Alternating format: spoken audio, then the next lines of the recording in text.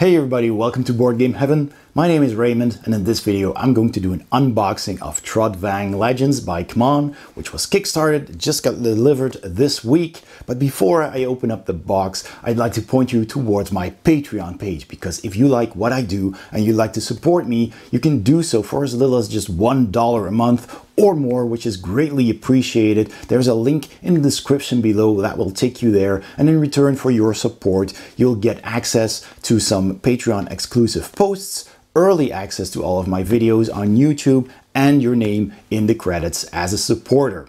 Alright, let's open up the box, see what's inside.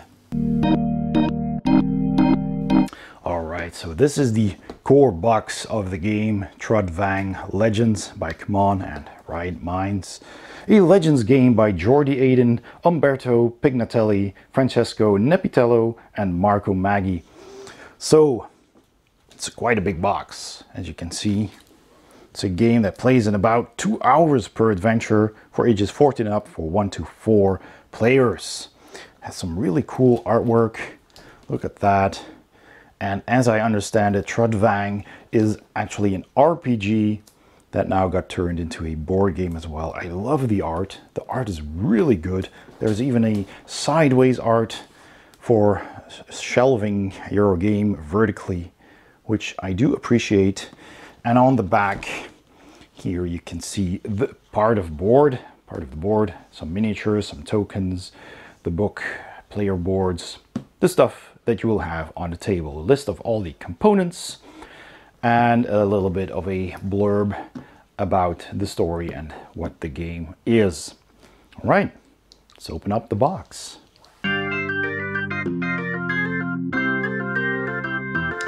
So you'll notice that the back of the box actually had a reprinted backside. So there must be a printing error on the actual box, I don't know.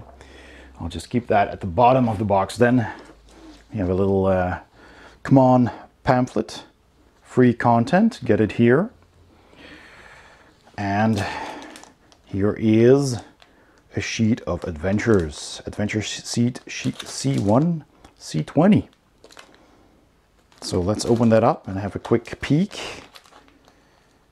Not that there's a whole lot to see there. They're basically just numbers and letters and titles, but just to see how many sheets we're dealing with here. They have a really soft finish on them. So we've got C1, Child of the Light, A, B, C, D, E, F, G, etc. up until L. And there's C2 on the back. So we have a whole lot of sheets like this.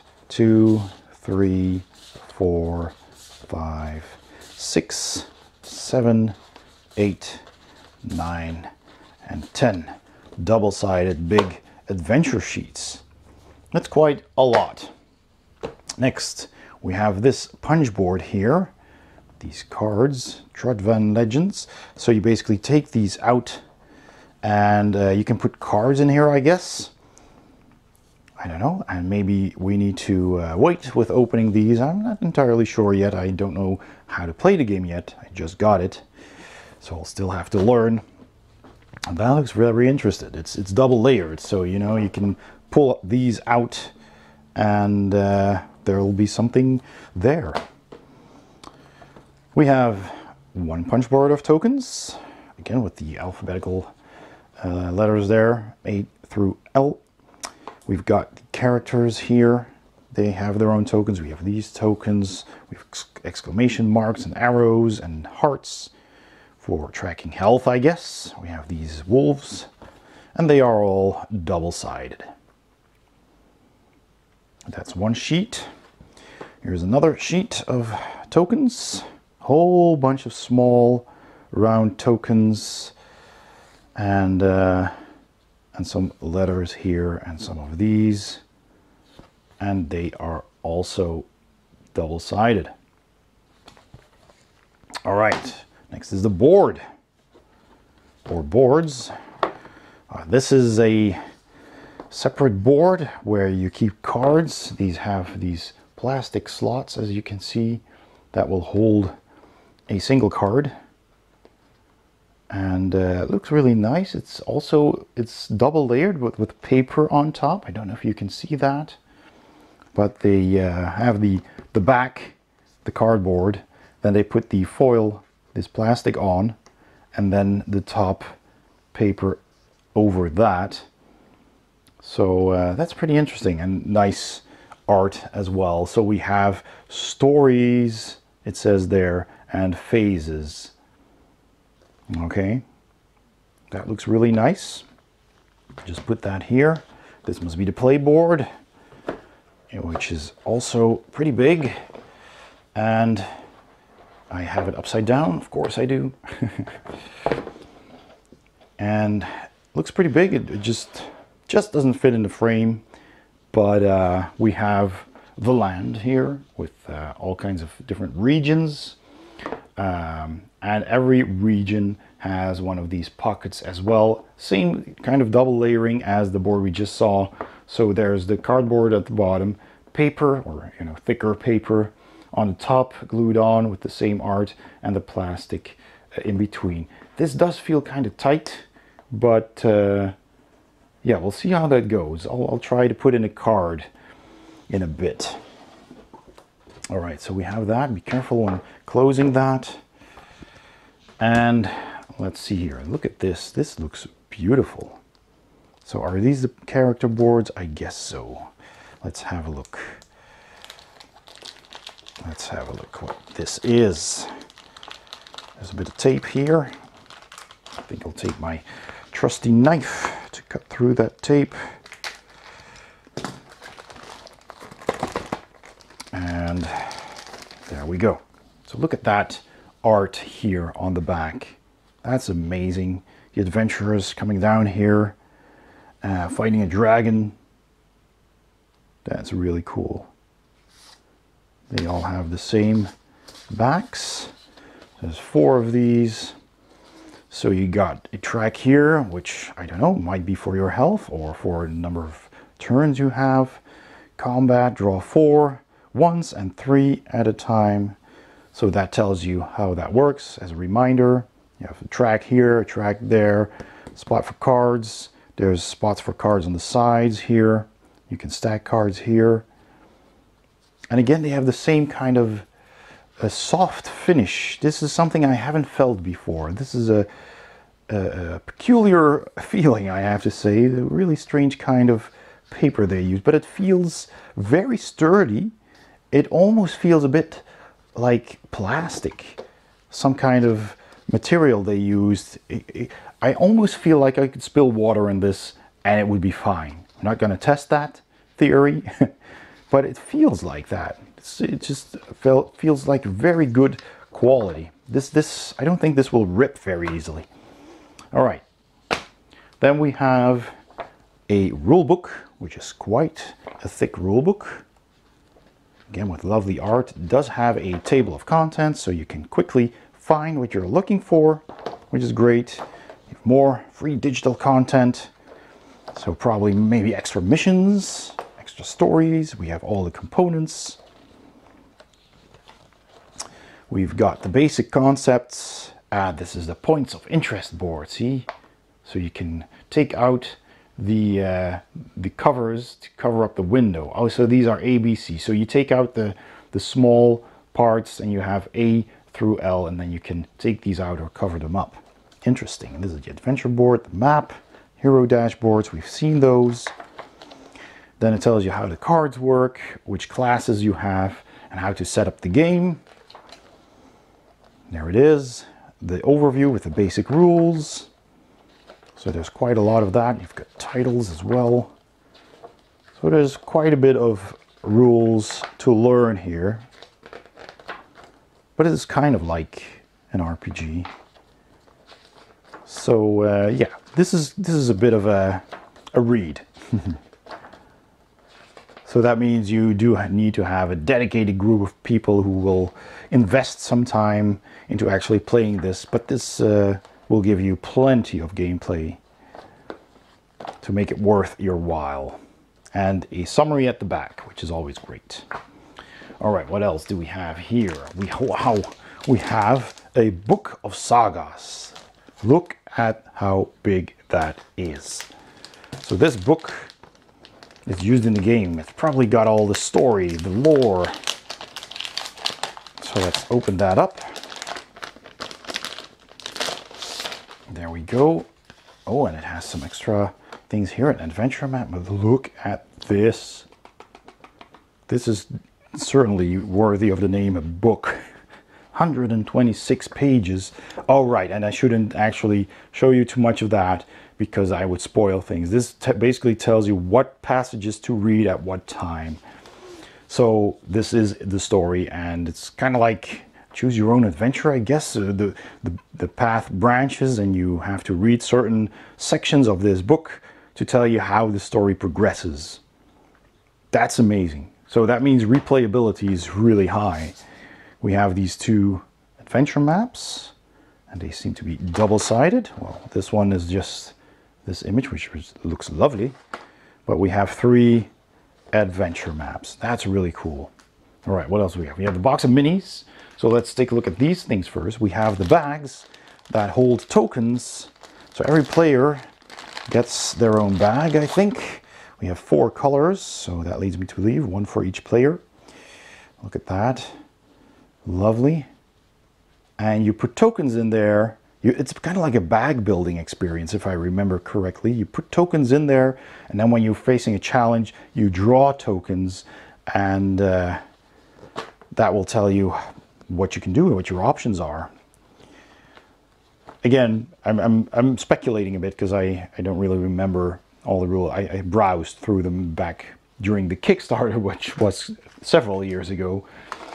Then we have these bases, colored clips to clip on your bases of your character.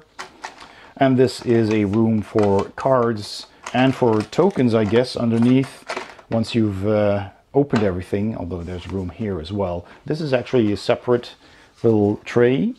So I guess you could use this as a card stand while playing, which is very nice. That's a nice touch. I like that. Put that sideways. So there's a whole bunch of cards. They have stories on them. So I'm not going to open these just yet. I don't want to spoil anything. Although I do want to, oh, there's other cards as well. I do want to try them on the map, but I guess I can try any of these. There's event cards, which also have text on them, which I will not spoil. There's these character cards. I think I can open these. These are the feats. We've got more character cards here with feats. I guess there's one for every character. It's Valerion and Ladonna and Catley. Mailing. We've got Bria and Volger. So these are the 6 characters in the core game. There are expansions that are being delivered in a separate wave, so they will have additional characters. So let's just see how that fits on the map. I'll be right back. So this is just one of the characters' decks that I opened. So you got your character with all the tokens that you put in your bag, and there's 2 sides here.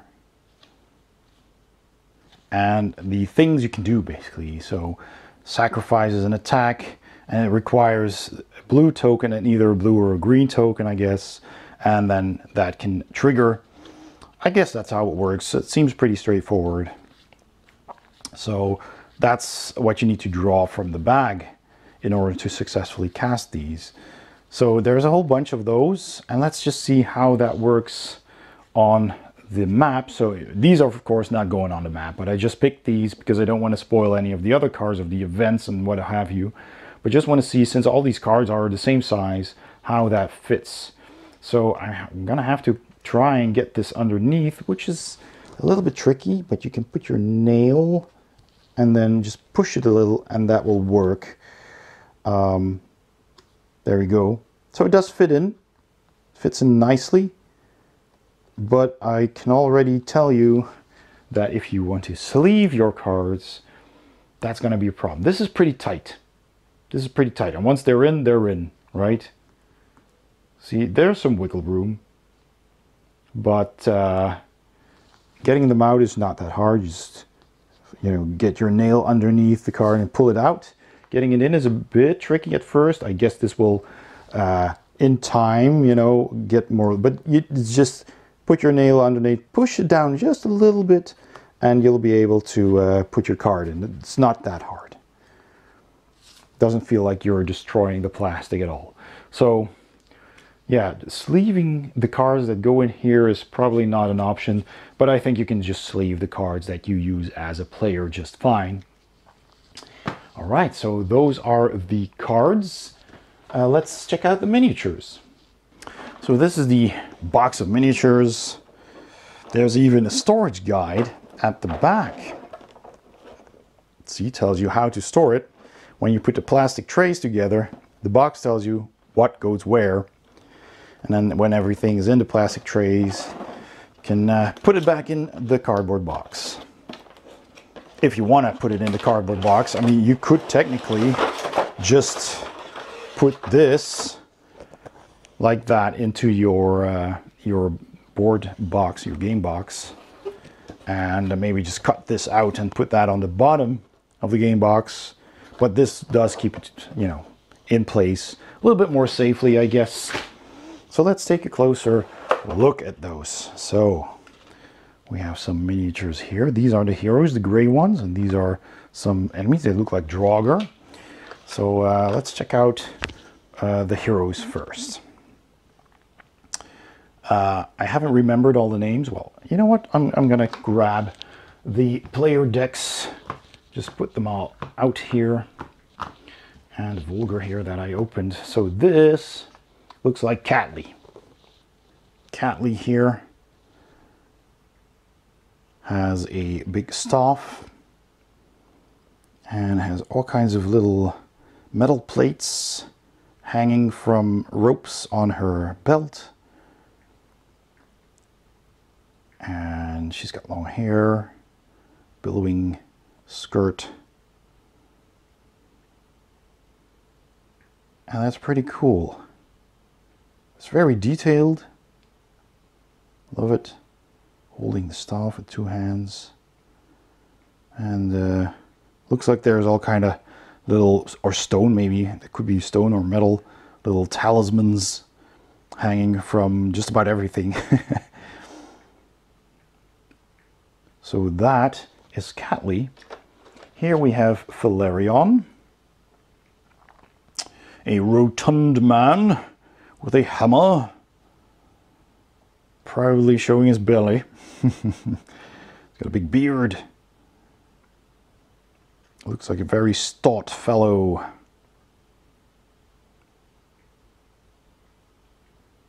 Also pretty cool. So that's him. Then we have, this looks like Lidana. Yep. Holding her big axe. So a giant axe blade there, long handle. Two-handed battle axe. She's got a sword on her belt. She's got some animal and human skulls on the belt as well. And a fur cape. Very detailed.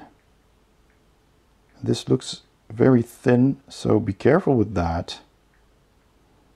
It's not super bendy, so be careful that that doesn't snap. Then we have Vulgar, who I believe is a dwarf. Looking really cool with the beard, a big nose, and the...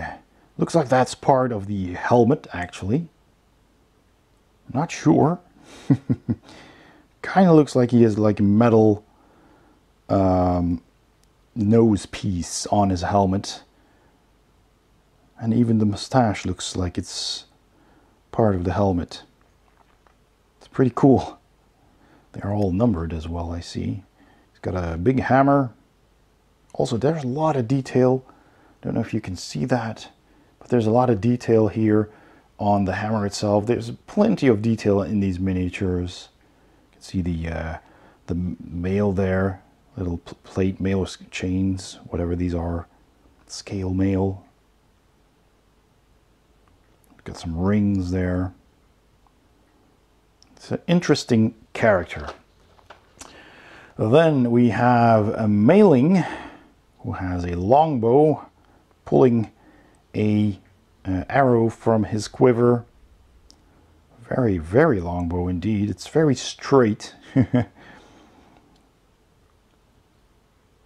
that's the quiver there. He also has some furs, and he's got long braided hair. Really cool. Ready to fire an arrow. Nice. And then finally we have Bria, the warrior woman, with 2 swords, wielding 2 swords, ready to strike. Very dynamic stance, and she's got some chest armor there. She's got a bunch of pouches. She's got some pauldrons or epaulettes. I think these are epaulettes. Pauldrons are like gloves, right? No, those are gauntlets. The shoulder things. And she's got some shin protection as well. Nice and detailed figures. Looking good so far. And we have these undead, these Draugr. Also really cool, big, you know, busted up sword. And a shield. They are wearing some armor. You can see the ribs underneath there. Look at that. Little face there on the shield. It's upside down, of course. Because he's holding it like that. But that looks really cool. Very detailed armor as well. And you got 8 of those in this tray. Right, then we have another tray with some big figures and some small figures. We have, of course, these boats, which I guess indicate where you're landing if you're coming from the sea. Those are pretty nice little long boats with the oars in the water and little Vikings there sitting at the oars. It's pretty fun. It's pretty cool. Yeah, nice. We have 2 of those. Then we got these little goblin-like archers. The pointy hat and the pointy ears and a pointy nose, pointy arrow. Looking pretty cool. Got some armor on as well. Their upper body is not covered, so you can paint their skin in whatever color you think these should be. Got the quiver there.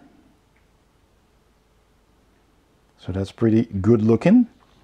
We've got 2, 4, 6, 8 of those. We've got 4 of these lions.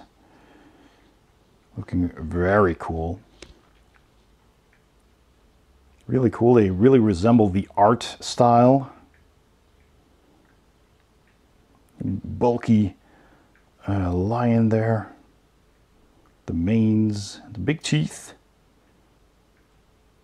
I like the eyes as well. So those are looking good. You have 4 of those. Then we have 4 of these minotaurs. Also really cool pose. Going forward, you know, hands backwards, head forwards, trying to grab you with their horns. Very muscular. He's got this strap holding the sheath of his sword on the back, so they do fight with swords as well. And yeah, looking very intimidating there. Good detail. I do see quite a big seam at the waist where the model was put together. So maybe a little bit of green stuff in that seam to cover that up, at least on the back, would help. Let's see, do they all have that? Yes, it does look like they do. All right, a little bit unfortunate there. Usually with the CMON models, there's very little in the way of, you know, visible seams. They usually work them into the sculpt very well. We have this giant with a cleaver and a big sword, wearing this cool helmet with the Viking horns. Kind of like he took like the front of the Viking ships. I forget the nautical term. And put them on a helmet. It's pretty cool. Got lots of scars on the back there. You can see those in the sculpt. And the hair coming from underneath the helmet there. Pouches, some skulls. Wearing some fur and some cloth. There's a dagger here with a nice sculpted bird's head. Big feet. And the skulls and the stone talismans on the arm bands here. Pretty cool. So this one does not have any visible seams. I think the dagger is glued on separately, and there's a seam there. I think the arms connect there. If you can see that, there's a line here, but that is nicely tucked away into the sculpt, so you can barely make it out. So that's what I meant. Usually they're very well done like that. Another giant here, a bigger giant with the huge horns. Again, you can see there's a seam here, but that's at a natural incurring spot, so that doesn't really bother me. And same with the arms. See, the arms are connected at the shoulder here as well, but they do it in such a way that the armor he's wearing actually covers up that seam. So that's really well done. The head is, of course, a separate part as well. This is a multi-part, giant, chonky model. But really cool. He's got the fur everywhere. He's got shields and then chests, bags hanging from his armor. And a huge dagger here. It's pretty cool. The sword is amazing. I've seen a lot of action. Maybe it's a stone sword, you know? It's too big to forge from steel, so they made it from stone. It's got a giant belt, and even the belt has some engraved figures there. Some engravings. That's really cool. This is a massive, massive model, quite heavy. Really, really cool. I love that. I also love the engravings on the sword itself. The giant horns. This is really cool. And finally we have this dragon. Also very much in the style of the artwork for Trudvang. Looking really cool. Look at that dragon. Look at that face. Very leathery skin, lots of ridges and details, and then there's the eyes there and the teeth, all the crooked teeth. There's just a whole lot of detail in this model. Just look at that skin, how many folds and little ridges there are, and the spikes on the back, and the wings. Look at that, how very detailed these are. Like old leathery wings. Look at that. See that? That is very impressive. Sculpting on these figures is really good. Really liking how they look. And that's also a big chunky figure. Nice, you know, chunky little dragon. I like it. Of course, he's still pretty big compared to the characters. But there you go. That is the dragon, and those are all the figures and all the content in Trudvang Legends. And so that was my unboxing of Trudvang Legends by CMON Games. I hope you enjoyed this video. If you did, please give it a thumbs up, and please also just hit that subscribe button if you haven't already. YouTube tells me that from all the views I get, only about 3% comes from actual subscribers. So that means there's lots of room for growth on my channel. Just hit that subscribe button. It's absolutely free and very much appreciated. And if you want to support me financially as well, you can do so by going to my Patreon page. There's a link in the description below or an icon at the end of the video that you can also click. Very much appreciated. Thank you for watching, and I'll see you next time on Board Game Heaven.